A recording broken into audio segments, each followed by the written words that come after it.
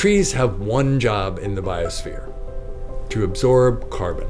Once trees have reached their peak life, they stop absorbing carbon and slowly leach that carbon back into the atmosphere. It is our mission as responsible stewards of our timber resources to find the older trees that have completed their task, harvest those trees, and render them into timber products that bring beauty to the world. And in so doing, allow new, younger trees to take their place and begin their job of absorbing carbon. The sustainability of America's timber resource relies on a methodology called selection harvest or selection cutting.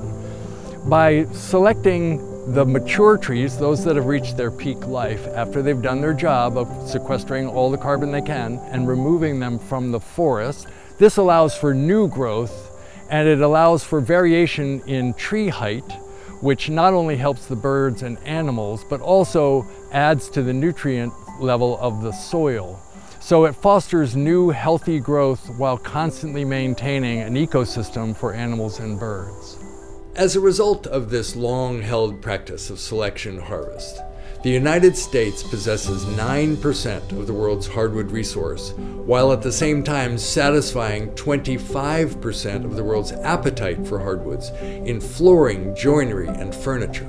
And we're growing twice as much as we're cutting every year, and we have more than twice what we have 50 years ago.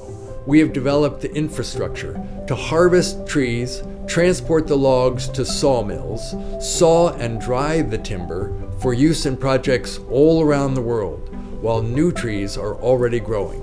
So as you look around a park like this, take that in and understand that even if we take a tree out of these woods, new trees are constantly growing.